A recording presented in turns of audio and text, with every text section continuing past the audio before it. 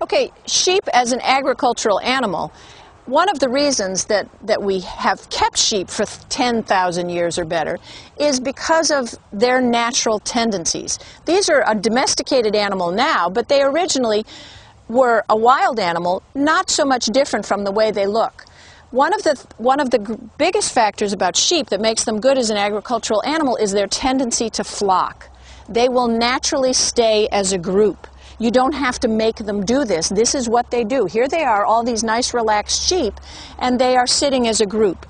If something scares them, they will still stay as a group. That is a sheep tendency.